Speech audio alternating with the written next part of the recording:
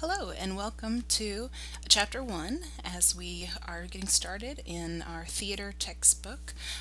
Before I get started on my lecture though, I want to remind you that first you ought to watch this documentary. It's about an hour long. It's on the library website. It's a PBS documentary, very high quality. So if you haven't already watched that documentary that we'll be using as a case study today, please go do that first and take the quiz before you begin the lecture portion. So that's the book I'll be lecturing from today. We'll just work chronologically by page number. I'll kind of follow along, and that's a good way for you to watch the lectures is with your book in hand. I'd like to start on page 3 by reading a quote that answers the question, what is theater, from the introduction. Theater is, above all, a living art form. It does not simply consist of plays, but also of playing. And a play is not simply a series of acts, but a collectivity of acting. Just as a play and act are both noun and verb, so the theater is both a thing and a happening, a result and a process, fluid in time, rich in feeling, and human experience.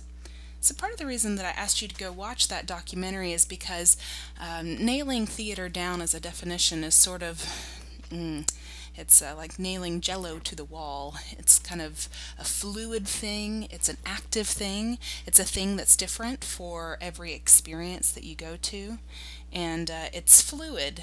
It's not simple. If we were to walk into a museum and I showed you a sculpture, that's art.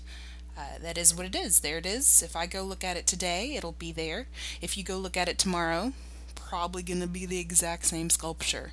But theater is not that simple. So I'll spend the majority of today's class looking at theater from different angles. So if I were to introduce myself, I might say, hello, my name is Emily Seal. My maiden name is Brown. I'm from Cowan, Tennessee, Emily Brown. I'm a mother. I'm a wife. I'm a former actress. Now I'm a teacher. I teach theater. I teach speech. So you see all of these different things about me. So we're going to look at theater from different angles as well as I introduce you today. So theater is a building. It's a company of actors. It's the play itself. It's the result. It's a rehearsed script. It's an assemblage of actions, sights, sounds, ideas, feelings, but above all, it's people. So, as we get started today, just kind of an overview.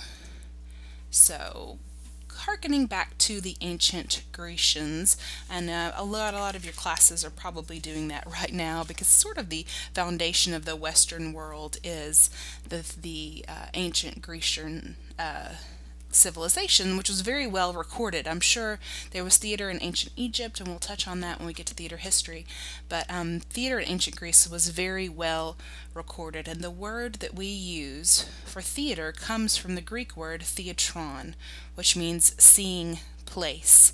Seeing place. That's a Greek theater there. Doesn't look very comfortable, does it? But it was more like a football stadium than what many of us think of today. It's a very, very huge space full of everyone in the town. They would shut down all the businesses for these big festivals. People would go to the theatron.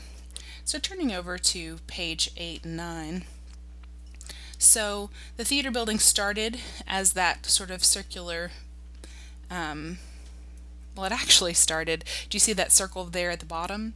It actually started with just a group of men who, during this festival time, it was the harvest, and they would stomp in a circle.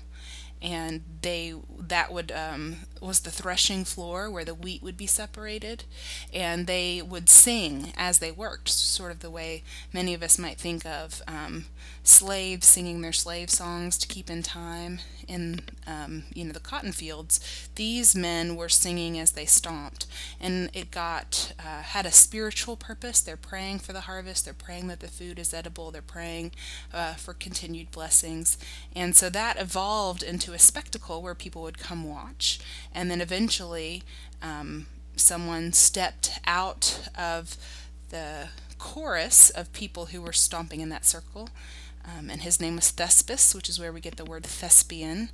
You may have heard that before. But and so then it evolved into this for ancient Greece, and in ancient Rome, theater changed a lot. It started to have a more comic side, and you can see these edifice here with lots of ornate. It's kind of withered away now, but it's taller. So the Romans sort of developed it some too. And now we'll jump a couple hundred years into, or 1600 years, whatever, into Elizabethan theater, which is when Shakespeare was performed in the Globe. We'll talk about that a little bit more today. But you can see that they were outdoor theaters. It's a wooden O. Right across from the Globe was the Rose, which was Christopher Marlowe's theater, so it wasn't anything specific to Shakespeare himself. But these were outdoor theaters. The sunlight was the lighting, and they were these wooden O's. So if you said in Elizabethan England, I'm going to go to the theater, that's what the theater looked like. This is probably, if you've ever been to the Tennessee Performing Arts Center or even your high school auditorium, it's probably going to sort of visually similar to the Opera House. It has what's called a proscenium arch. Down at the Motlow main campus we have a typical Opera House style with a proscenium arch. That's that picture frame looking thing around the front edifice of the stage. And you can see the curtains, and that sort of technology, if you want to call it that, is what we think of today as an opera house, which is by far the most common form of theater that you might go visit. So theater is a building, whether it be an outdoor building, whether it be an ancient building, or this modern opera house. Theater, besides just being a building, is also a group of people. A group of people. So your English teacher probably told you how brilliant Shakespeare was, and he was. I tend to agree with that. But part of what made Shakespeare so brilliant is all of the people that he worked with. You think about how quickly they learned their lines, how talented they were. They were celebrities in their time. So if we look at a character like William Kemp, he was a clown, and he could sing really well. But Robert Armin, who was a different clown after William Kemp retired, Robert Armin was a dancer. So Shakespeare in his plays, you can see his clowns used to sing and then up to a point, and then they switched to having little dance breaks. So we can see that Shakespeare wrote for the people who were performing his plays, and Shakespeare was not alone in this. Molière wrote for the actors who performed for him. So he drew on the talents that the people in his company had. The same person who played Othello then also played Hamlet, and that actor, Richard Burbage, had a real deep sensibility and ability to philosophize and say things eloquently. So theater, just as much as a playwright, it's also those actors, and the actors contribute to the play script, and they make up part of the theater. So the touring company, it's not just a place. I can perform theater where I work also in Motlow, Smyrna, because we could go do a play on the lawn. We don't need a building to do a play.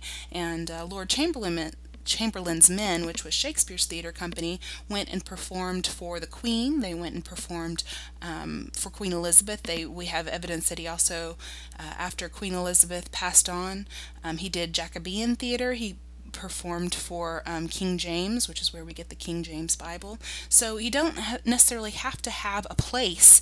Theater is just as much a group or company or troupe.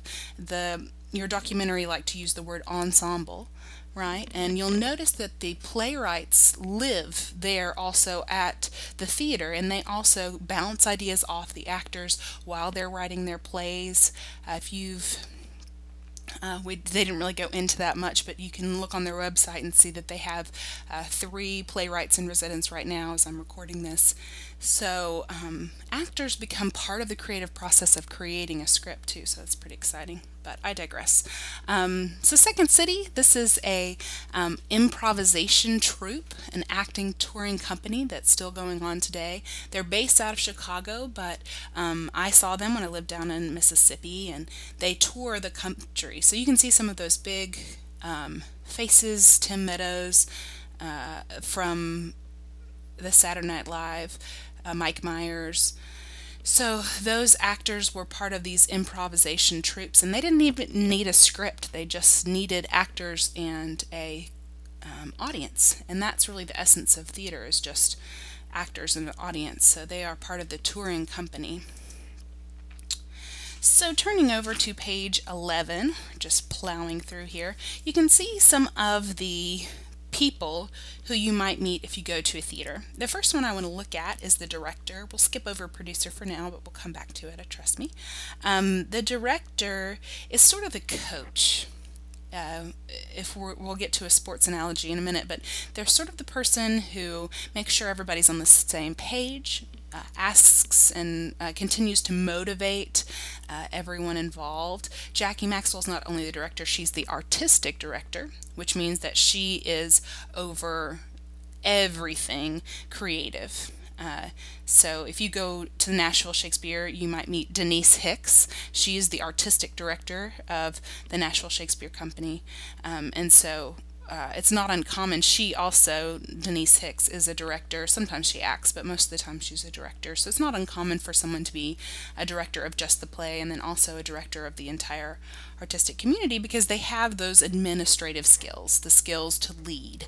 And that's what Jackie Maxwell has, and you could see her as she kind of talks to the actors and gives them feedback and pushes them, guides them in a certain direction. We also met Moya O'Connell, who was playing Hedda Gabler, and you saw the way that she emoted and memorized her lines, and I think you're pretty familiar with the concept of an actor there. William Schmuck, what a unfortunate name. For Hedda Gabler, he designed this beautiful set, and he also designed the costumes, and it's a pretty small play, but you can see all of those rich textures. The designer comes up with the initial concept. They map out, they make a rendering. In this case, we saw the person building the model had gotten a blueprint, basically, a draft from Mr. Schmuck, and then created a model from it, and then the set was built from there. So it goes from the designer's hands into the builder's hands. And there are all sorts of builders. This was the prop guy who took us around their fantastic warehouse. I really wish we had a warehouse like that for Motlow. We have like a few rooms. They're cram-packed full of wonderful things, but I am still very jealous of their big, huge warehouse. I think I would probably be in heaven if I was there. But Wayne showed us around and showed us the furniture and the telephones there, you can see. So he pulls different items to go on the stage. But then we also have the artists, and we have the people who are painting and molding and creating. Those are craftspeople, definite artists, and it happens through the things we can physically touch, but then it also happens through sound effects, through lighting effects. So the builders, they have it from the time they get the script until opening night to sort of create their masterpiece. And then we have the crew. Now you may notice this is the actors again, because the crew is not pictured. The crew is backstage. They have on headsets. They are often pushing buttons to make things go. Now Peter Gracie had a very short segment where he talked about how he got blood to pneumatically poof, and all over behind that screen right there, he poured the blood in, and then when he heard the verbal cue, he's the one who pressed the button and made the gunshot effect. So he is the crew. He runs the show after it opens. He pushes the button at the right time. So the person back at the light board or sound board who's pressing buttons for transitions, the seamstress who's in the backstage area who's changing people's clothes in order to get that quick change. Remember, we met the woman who said we only have a minute to change her pantyhose and her dress and all of that. She would be considered a crew member. Shifting scenery or shifting props, those would be considered crew members. But a good crew member is invisible. So Peter Gracie, I'm sorry, but you're not pictured. They usually have to wear all black and have a headset so that they can communicate with other crew members backstage. So moving on to page 12, I'm going to skip over stage managing and house managing. We'll get to that when we get to an in-depth look at technical theater, but I'm just giving you a broad sweep today. And it's also worth saying, before I move on to the similarities of sports, it's not uncommon for a person to have multiple skills. So I was an actress at the same time that I was costuming, and in a small theater particularly, you have to be able to do it all. Backstage Badger says, what is this? What did I do for the play? What was it? Is it what is actually listed in the program, or do you want to know what I actually did for the play? And especially in small theater companies, we end up doing lots of things. If you were to take the production class at the main campus, you would probably act in the play as well as paint the set, as well as pull some props. We all pitch in together. So anyway, moving on to the bottom of page 12, theater in its essence is playing. You can see there in French and German and English, theater rhetoric is similar to game rhetoric, to play. And theater is playful at its essence. In the original ancient Greece, that Dionysian theater that I showed you was also where the Olympic Games were held. And they would come to see a play one day, and then the next day they would come to see the Olympic Games. So in our culture, the most highly paid people are professional athletes and stage entertainers. So they're still in their essence very similar to each other, and we'll come back to that as a theme in the class. So theater is play also in the way that it's kind of childish, and we see this instinct to tell stories. We see this instinct to play. This is my nephew, Samson, as Captain America, obviously, and that is his friend Toby as a mix between Thor and Charlie Brown. Interesting choice. But children like to put on costumes and act out the stories that they hear. They take it beyond just storytelling, but it also can come from a very dark place. He points out rightly, when children play hide and seek, they're actually psychologically working through something that's a very real fear of theirs, which may be abandonment. You may have what G.K. Chesterton would call a dangerous imagination. You may act out these things in your heads, scenarios of the worst possible scenarios. And when we write these deep and painful dramas, people ask, why would you want to go see that? Well, in a way, we watch Outbreak because we want to think about what happens if the world ends, or we have these horrible endemics. It helps us to sort of psychologically sort through that, and we'll come back to that idea of deep psychological need for storytelling later in the class. So theater is people, theater is a building, theater is instinctual, theater is play. Theater is also art. It is soul food. If you've ever had a bad day and you put on a good piece of music and it just perks you up and changes your day and makes you feel better, to me, theater is good theater, I should say. It's just like a good song is soul food. It's elegant. It's well crafted. It takes skill. One of my favorite things about Wicked is just watching the chorus dancers. It doesn't even have to be Idina Menzel, belting at the top of her lungs, although that is definitely soul food for me as well. Just watching these dancers, do their thing, and it's just beautiful. And we need that beauty. We need soul food just to revive our spirits. I will skip lunch so that I can go see the play if I was broke in grad school, because I needed to see a good play more than I needed to eat sometimes. Because beauty is refreshing and beauty speaks to us on a deep level. So just like any of the other art forms that you could have taken in this class, theater is an art. Theater is impersonation. It is an actor pretending to be someone that they're not. And this can be something kind of tricky, is where does the actor begin and the character end? And that can be sort of a tricky question for us in the modern age. There can be sort of a blurred line. Christian Bale to me is not Batman. He's, the character from the Newsies, because I grew up watching that musical. But you may think of Batman as one of these other actors. For me, it's Michael Keaton. I love that Tim Burton Batman.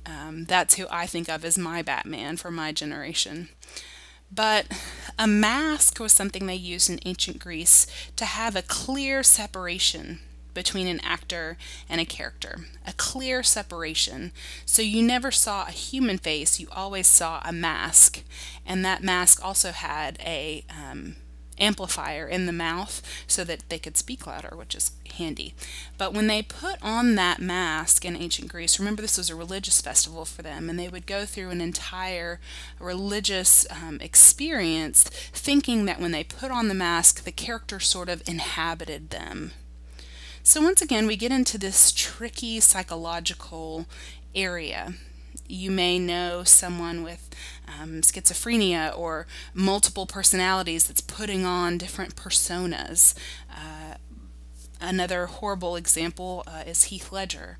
When he was playing the Joker is when he overdosed, and many people sort of blame the method acting approach of getting too close to that character and getting burned. If you're playing someone evil, how much do you indulge that?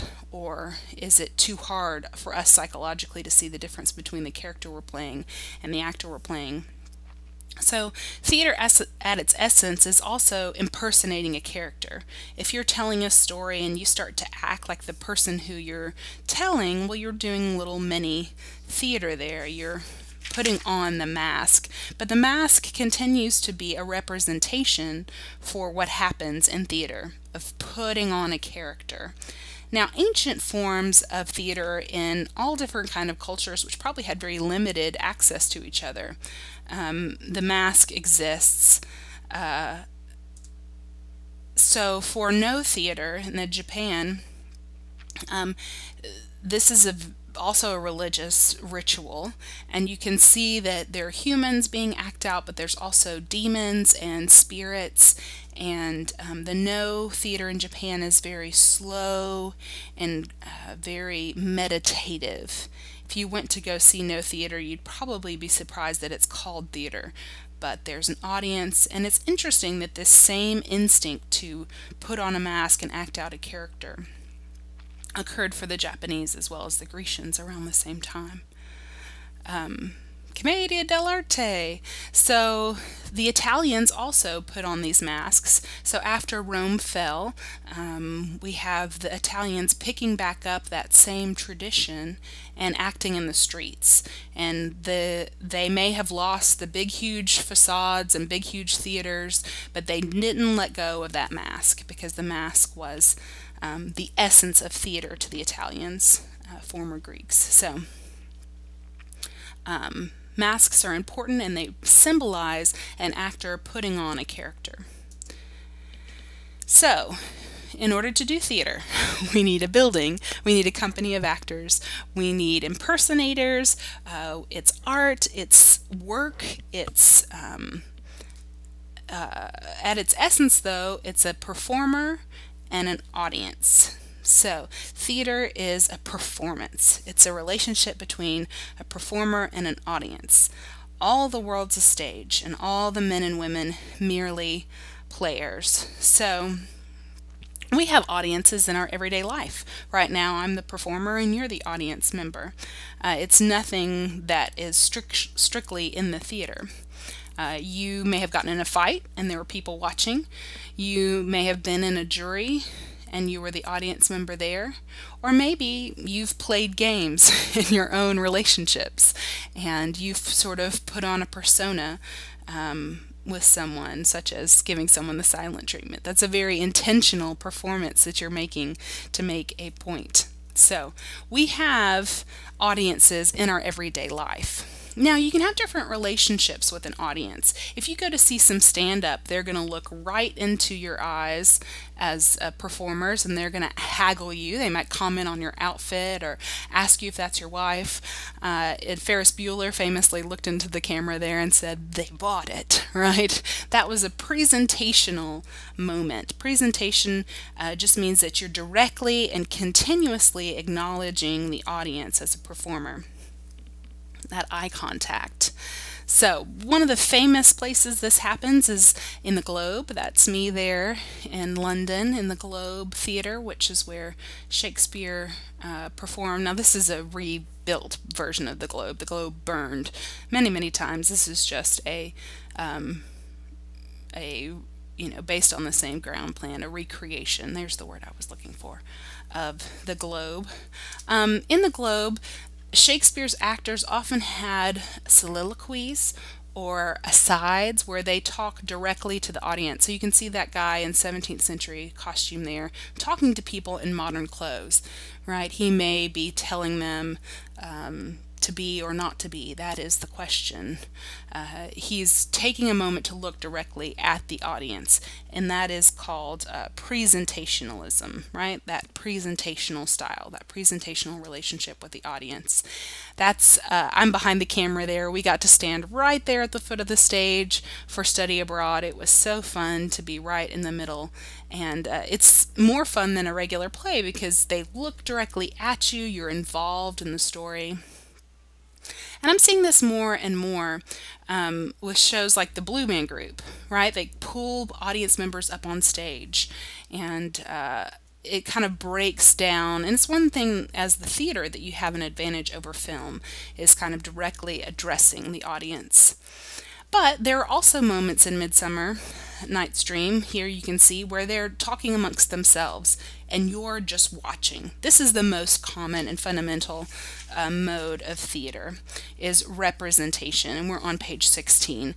When we're just watching as they're acting out the story. They're not looking at us, they're not directly addressing us, they're just talking amongst themselves, right?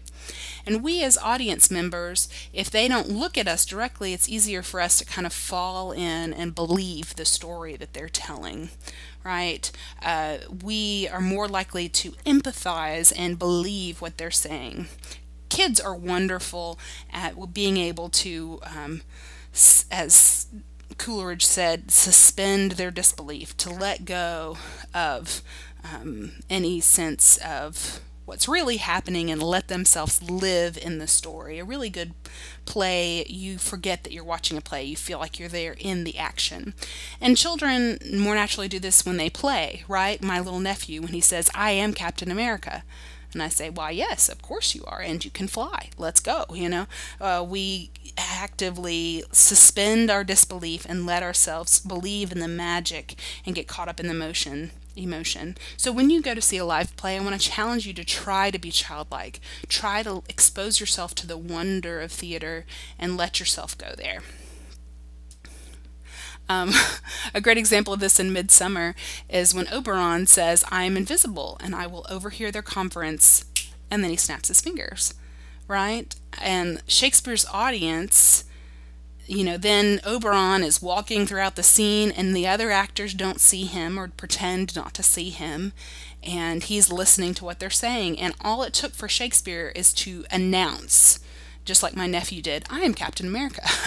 In Midsummer, Oberon says, I am invisible. Snap. Now, he didn't have CGI. He didn't have a green screen to create a sense of invisibility. He just announced it, and it was so because his audience was willing to suspend their disbelief. So some theaters experiences that you go to will be more realistic, and you won't have as much trouble suspending your disbelief. And then other times your author will outright ask you to suspend your disbelief, right, by announcing that he is invisible. So it is a fair comparison. What is theater? It's very similar to film. A lot of the theater productions have been turned into film. A lot of stage actors then go on to do film, or if in some cases the actors in film go back and do theater because many of them really enjoy it. You can see here Daniel Radcliffe's quote on page 19. I love the stage. I love being on stage, the rush and the fear and all that, right? Because if you're being filmed, you can do another take. If I mess up while I'm recording this lecture, I can re-record the lecture, although I'll probably just leave the mistakes in. But on the stage, you don't have a chance to re-record. It's live, it's in the moment, which can be sort of the best thing about theater, is that it's a happening and the immediacy, the presentness of it, but it can also sort of be the worst thing. So I know you just met me, but I'm going to tell you about one of the worst days of my life. I was a professional actor at a repertory theater, very similar to the theater you watched the documentary about. We were doing 3 shows. I was in 2 of those shows, acting at the same time. It was a very rigorous schedule. I was also working in the costume shop. That's me in the purple dress there. I was playing Luella Parsons, and this particular day I was supposed to come out on stage, and I start the show with a 2-page monologue. And when I walked out on stage, the lights in the house over the audience did not go out.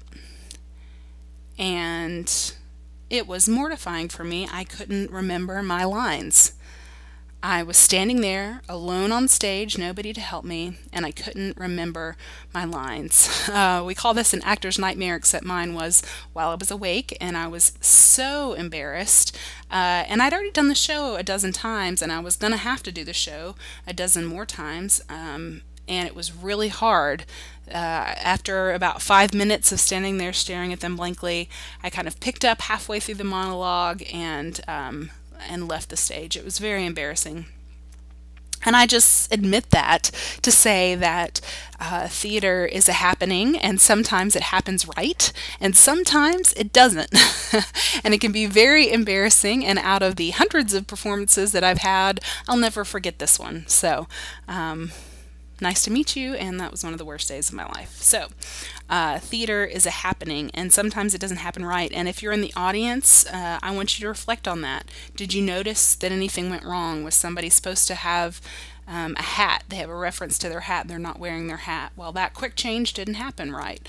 And that's part of the excitement of theater for you as an audience member, is that sometimes it fails gloriously and you get to watch, and it's part of the risk for us as performers, is that the show must go on. So it's funny when I read these reflections that I ask you to write, so many times you reflect on something that's going on in the audience. And I think that's interesting, because just as much theater performance is about what's happening on stage, but a theater is also about what's happening in the audience, because you become part of the performance. If you laugh at the jokes, the actor has to pause for that. The actor engages that differently than if you were just watching a movie. The movie is something static. It's something not fluid. It's not going to change. Whereas the house light's not coming up and the audience staring at me blankly, right? They are part of that experience as much as I am, which is part of the reason it's so mortifying. There are different theaters have different personalities. If you go to the Apollo, it's not uncommon for you to get booed off stage, right? A historically African-American theater, and they have no mercy when it comes to an act they're not enjoying, right? Very famous performers have been booed off the stage and failed gloriously at the Apollo. So, like I said, part of the fun of going to the theater is the community that you build with other audience members. And we get this to a certain extent with film. People dress up and go to opening night, late night performance.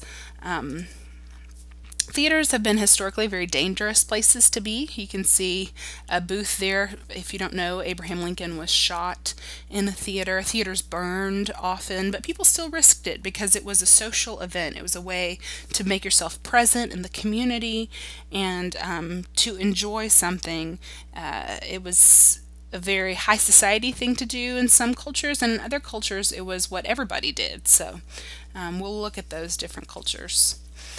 So lastly, so we've talked about theater as a building, a company, as art, as impersonation, as performance, as feelings and psychology, but a theater may also refer to the script itself. If you say, I've got a play, you may be talking about a play script that the playwright wrote, right? It's something that's written and then rehearsed often, that happens for months and months and months. Now there may be some ad-libbing in there, especially if you're like me and you forget your lines at the beginning of the show there.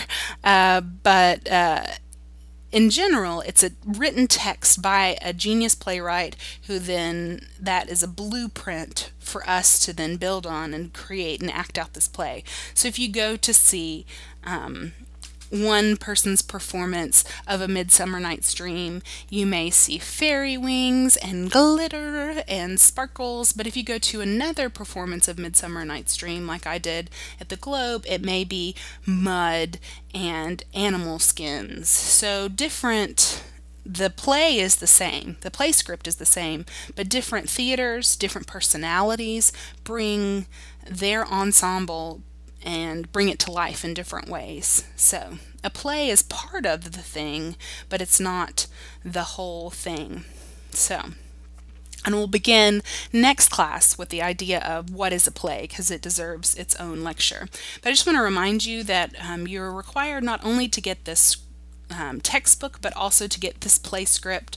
While we're talking about play scripts, Joe Turner's Come and Gone by August Wilson. So I introduced you to several sides of the theater today: the building, the companies, historical theater, theater as a script, theater as something that we instinctually do, as a relationship between actor and audience, as a relationship between an actor and a character. So I hope you've been following along and you're ready to take that 10-question quiz. As always, I appreciate your attention. I'm sorry if this felt a little bit rambling. The theater means so much to me, and it's hard to encapsulate it. It's the people that I love. It's the lifestyle that I've lived. It's the event that I look forward to. It's the place that I've called home. And so if it feels a little bit schizophrenic today, it's because the theater is hard to pin down. It's like pinning Jello to a wall. So I hope to be a little more organized in the future, but thank you for listening.